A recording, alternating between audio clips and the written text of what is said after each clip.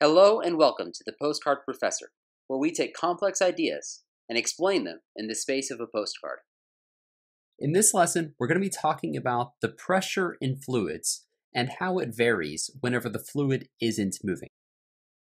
So first off, let's draw what we're looking at.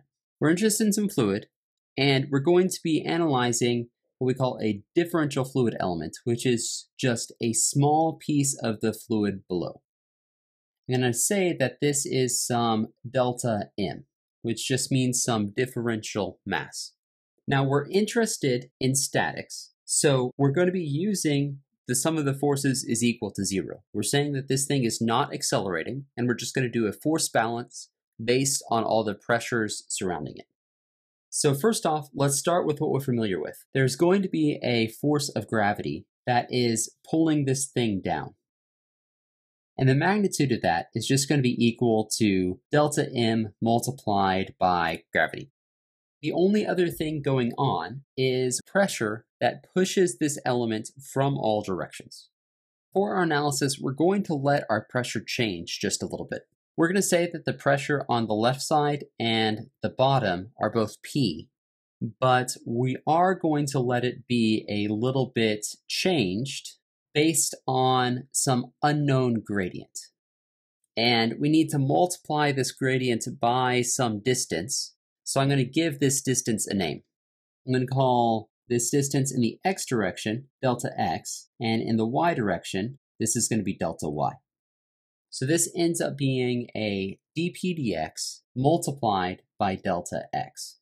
And likewise, our pressure in the y direction is going to increase by some dp dy, and since we already have a name, this is going to be multiplied by a delta y. I'm defining x to be moving to the right and y to be moving upward.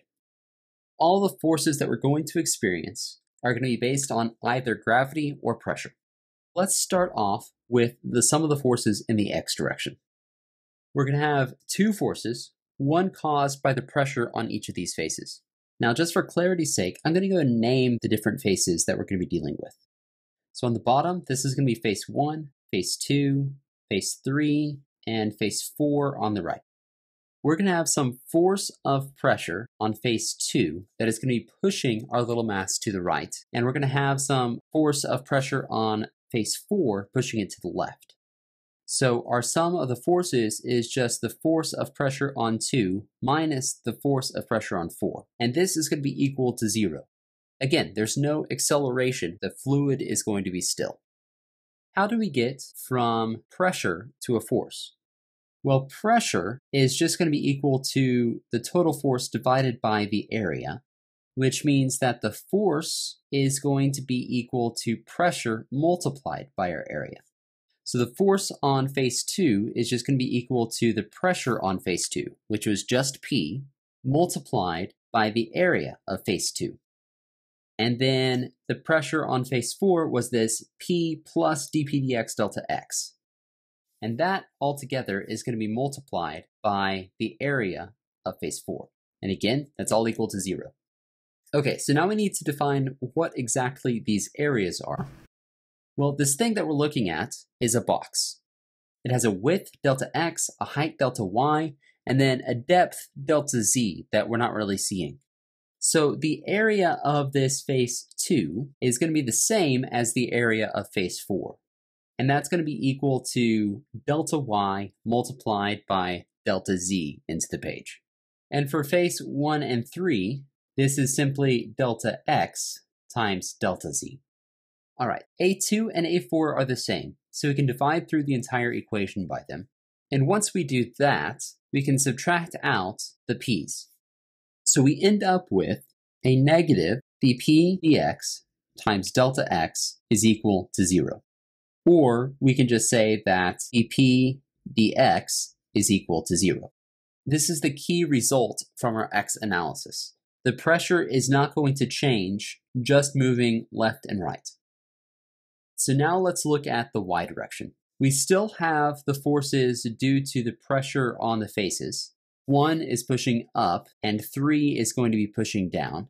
But then we also have this additional Fg. So this is going to be pointing downward, And the value of that we said was delta M multiplied by G. Now, just because we have gravity doesn't mean that this is moving. We're still in statics, so the sum of the forces is equal to 0. All right, so let's split up our pressures just as we did before. So the pressure multiplied by A1 minus the pressure plus dP dy times delta y multiplied by A3 minus our gravity component. All right, so we have A1 and A3 defined. Well, let's spend a moment to define this delta M. Mass is simply equal to density multiplied by volume, which is going to be equal to density multiplied by the 3 lengths multiplied together to get the volume of the box. Delta X, delta Y, delta Z. Now, before we move on, let's just note that P multiplied by A1 minus P multiplied by A3 is going to be equal to 0. Those two values are going to cancel out, so we can get rid of both of those. And so we'll end up with a negative dP dy multiplied by delta y multiplied by this A3, which was the delta x, delta z. And then we have to subtract off our delta m, which was this rho value, multiplied by delta x, delta y, delta z. All of that multiplied by gravity. All of these deltas are going to cancel out. And what we end up with is that negative dP dy minus rho g is equal to 0. Or we can say that dP dy is equal to a negative rho g. Now it turns out that this rho g turns up over and over again. It's so common that it's given its own name, which we call gamma.